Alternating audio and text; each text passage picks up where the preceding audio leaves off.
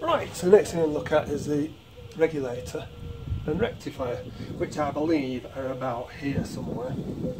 So obviously they're behind the side panel. Having looked at it, there's a set of Allen headed screws, and I think there's a clip here. Need to be careful I don't break that when I'm taking it off around there.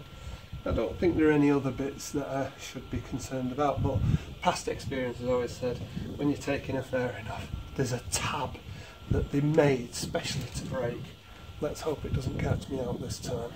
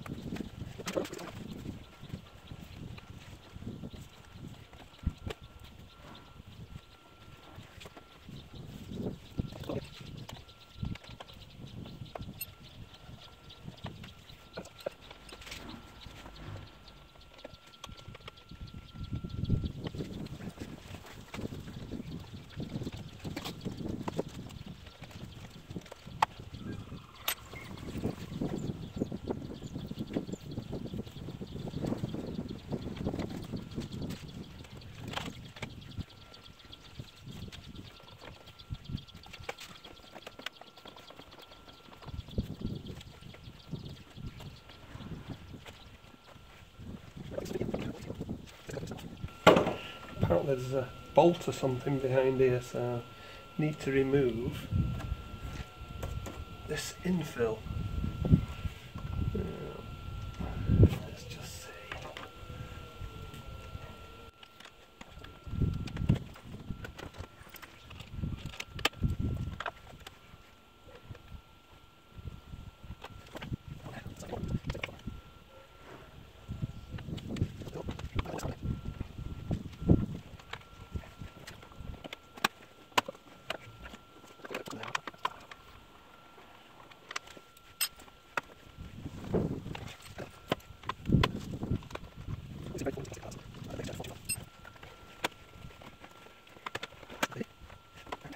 There's not only the one underneath that panel there,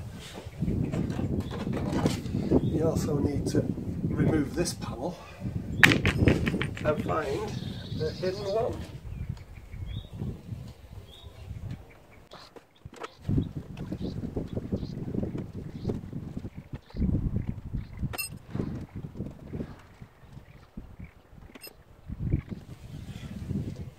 The dead-eye, so to speak. Let me not put that somewhere I'm going to stand a bit. So, the observant amongst you will notice I snapped the tabs off this, thinking I'd found the hidden screw behind there. Luckily it's not too badly damaged, I should be able to fix that. But, there we go. That's the side panel off. That was a bit of a torment. So, after all that, regulator and rectifier. The replacement that I've got seems to have the same kind of wires coming out of it, but not necessarily in the same place. Two connectors. It's a RM Stator. I'll put a link to that somewhere below. This is a Mosfet one. Let's see how we go on.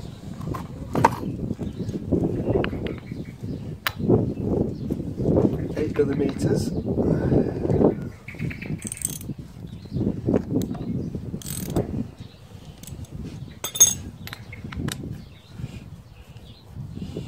Now this bike was running absolutely fine, so charging and everything, so I've no reason to believe there's anything at all wrong with this.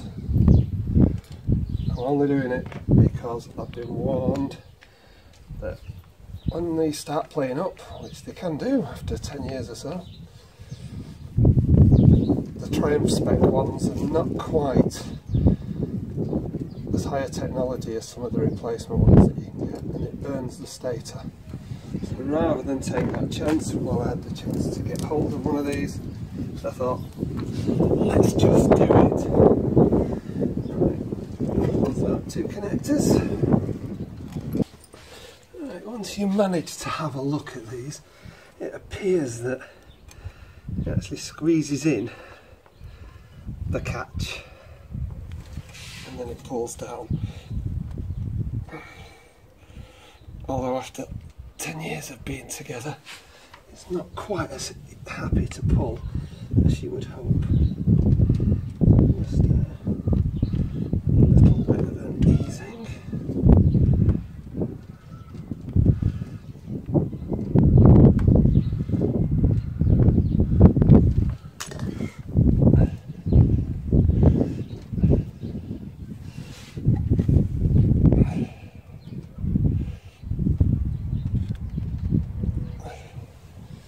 Really is annoying. There we go.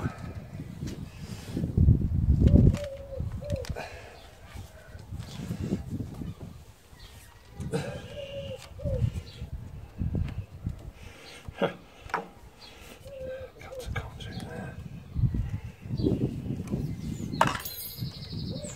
I got that one out. There we go. All it is a little hook that goes under there that you should be able to press down and pull out. Even when it was released, I still struggled to get them out. Same connectors on here. It did worry me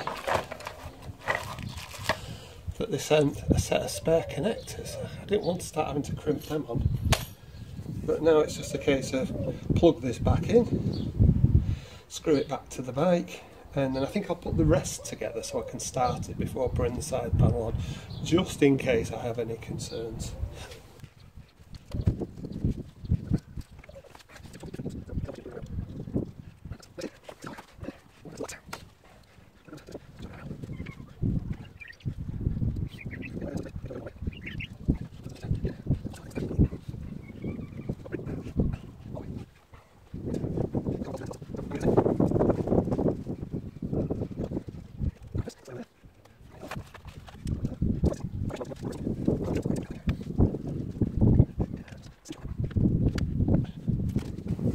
Regulators on, 2 connectors, regulator and rectifier, 2 connectors are done up, wiring seems to be routed okay, pudding wires are in. What I'm planning to do now is I'll shut the tank back on, I'll put the battery back on before I put the side panel on so that I can start the bike up, just to make sure it's running. I don't want to have to take the side panel off if I've got an issue, because it's such a faff. Wait till see it's running before I put it back on. Let's crack on. Putting the tank back on. 4 things to connect up. The gauge and the pump and such like wiring. 2 vent hoses and the fuel line itself. Need to get it in so that the front tab's under here, and then we slide it down. See how we go.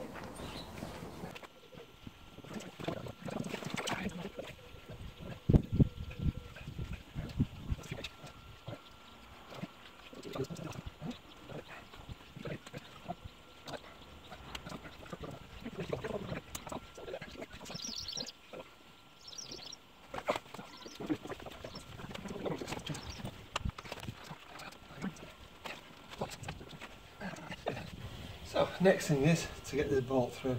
For recollection, that can be a bit of a job.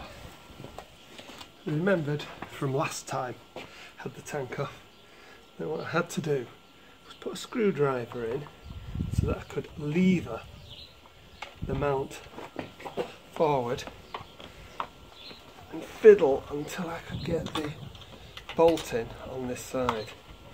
And it took quite a bit of fiddling, but eventually I got it in. Now I'll do.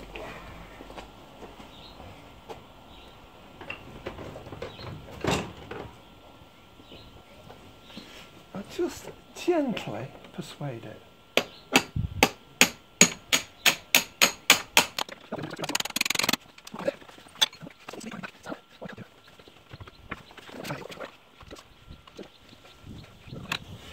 Well, with a bit of fiddling, I'll get this to line up.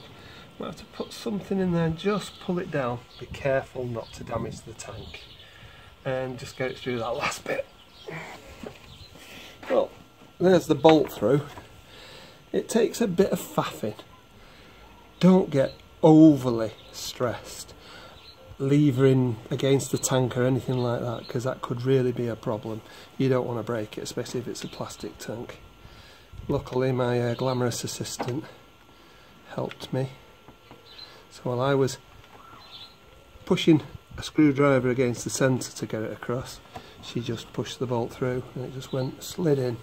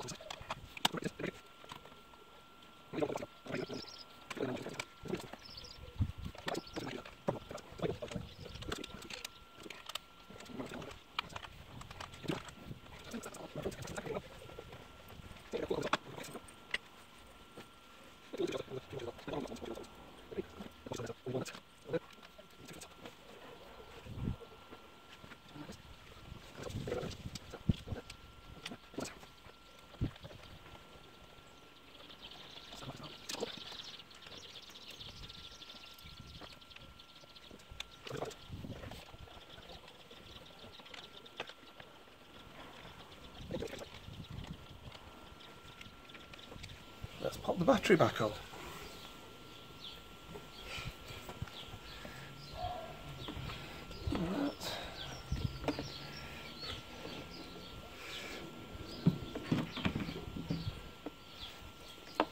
Under there.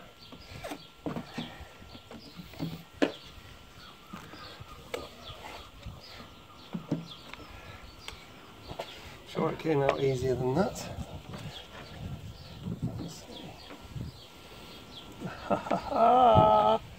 Oh, don't tell me you have to have the tank undone to put the battery back in. That would be criminal.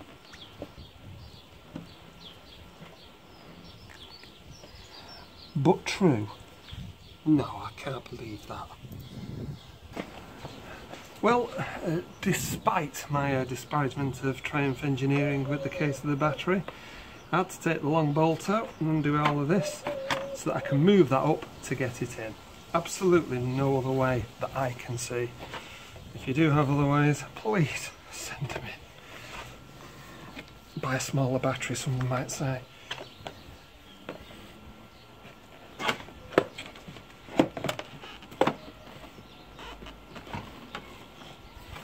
That's my fingers caught.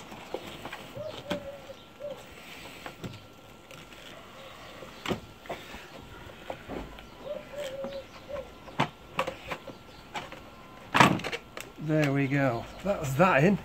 All I have to do now is wrestle the rest of it in and connect it up. I won't make you suffer through all of that. Decided I'd probably connect up the battery first before I do all the rest, just in case. A bit like not putting the side panel on. So, I've had to cross these over to get that to fit on. I might have used the side side connectors, but that'd be even more fiddly, I think, on this bike, so I'm going to go for them there. I will connect up my battery charger.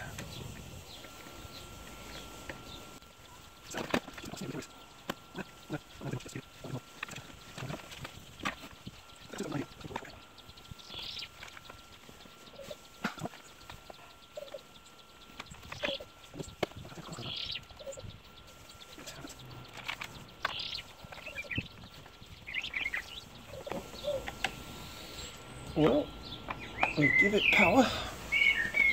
Next thing to do will be to see, will it actually start, and does it look like it's charging?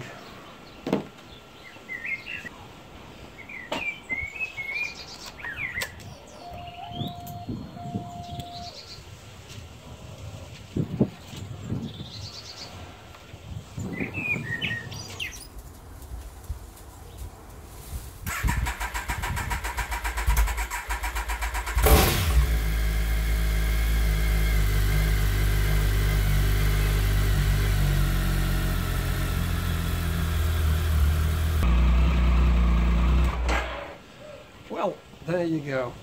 Seems to be running exactly like it was before I started. And that's the first time I've started this bike in about probably 2 months, I think. So it didn't do so bad. Like I say, running just like it did. But now I've changed these cables, hopefully it'll put less stress on the starter, so I shouldn't have a problem there. Having changed the the regulator and rectifier, hopefully my stator won't burn itself into a frazzle. What I think I'd say now is, in the words of the famous workshop manual, reassembly of the side panel and everything is the opposite of disassembly. So I'll just crack on with that. Hope you enjoyed what we've done.